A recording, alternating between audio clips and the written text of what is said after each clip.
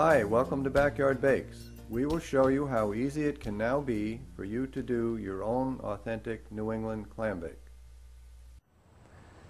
This is a modification of an ancient cooking procedure that we have successfully used hundreds and hundreds of times. It is the result of many years of experimentation, simplification, and fine-tuning so that your results are assured without the concern or anxiety of trial and error. See, a clam bake is an event, and it's done usually right in front of people. It's not like you're cooking off in the back 40 somewhere and nobody sees you. It's all part of the party, and so you should be able to enjoy it. I always thought that clam bakes could only be done on a beach. Well, you know, that's the way they started. The Indians started this whole thing.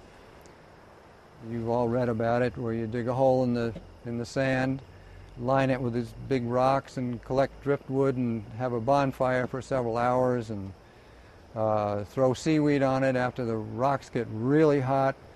And then on top of the seaweed you put your food, similar to this, and then you cover it over.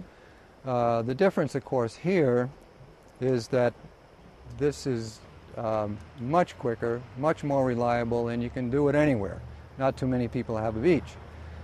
And it's very important to remember that the source of heat isn't the magic to a clam bake, it's what happens above the seaweed. This is identical, the food's going to be identical to an original clam bake the Indians used to do because it's all steam cooked together simultaneously over seaweed.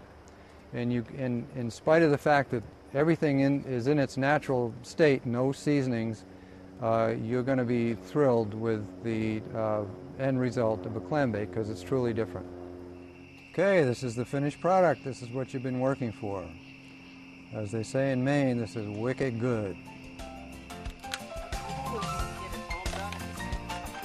That is the best part.